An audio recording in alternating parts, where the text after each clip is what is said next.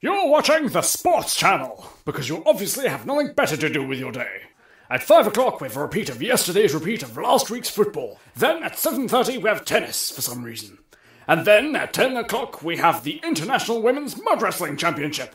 But now, it's the sporting event you've all been waiting for. Please welcome your hosts, Dave Flannel and Mark Surname.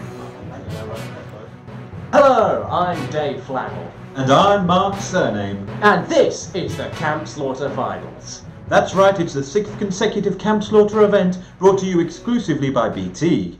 We all thought there'd only be one, but here we are 6 years later and still going, with this year's match promising to be even gorier than normal. Absolutely. Last year was an away game with our killer Mr. Cheerful relocating to the suburbs. That certainly was an exciting game, but I think we can all agree that Mr. Cheerful wasn't at his best that year. I completely agree, Dave. He certainly suffered, but not as much as our victims.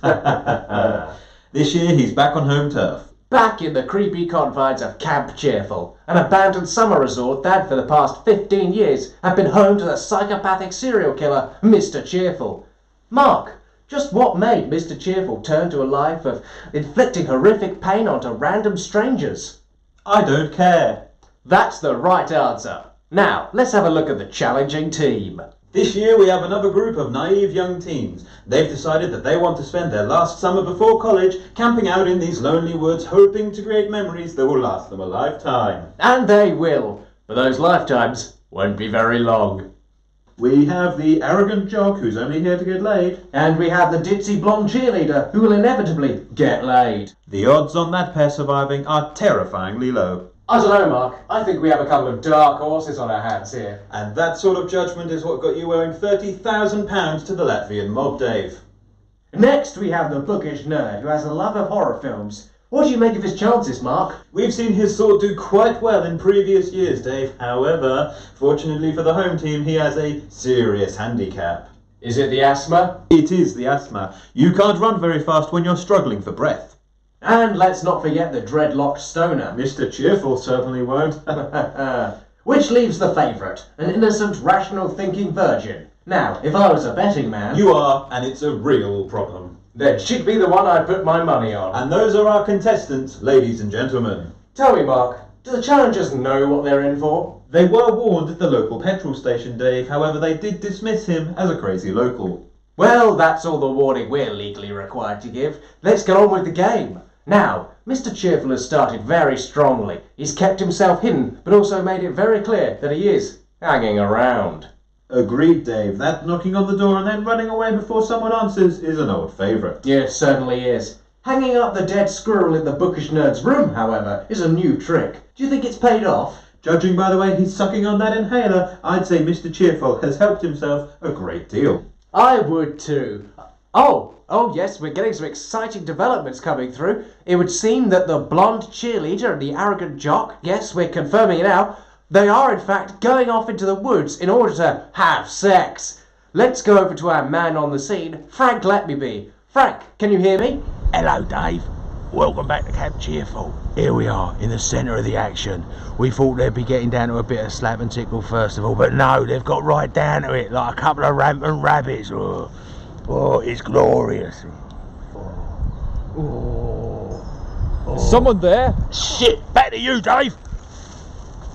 Thanks, Frank. Well, Mark is keeping an eye on the overhead angle. What's happening, Mark? Mark? Mark! 2-0 and... what? Oh, I'm sorry, Mark. I'm going to have to interrupt you there. We have some breaking news. In an unexpected development, Mr. Cheerful has made the dreadlocked stoner his first victim. He certainly has, and what a glorious move it is, Dave. Strangulation, it's an oldie, but it rarely fails to disappoint. But stop me if I'm wrong. Mr. Cheerful seems to have spiced up the classic move, has he not? Very well spotted, Dave. Our old champion is using the blonde cheerleader's knickers as his primary weapon. Amazing. Mr. Cheerful certainly knows how to keep the audience hooked. And it seems Mr. Cheerful is moving on to his next victim. The arrogant jock? It certainly is.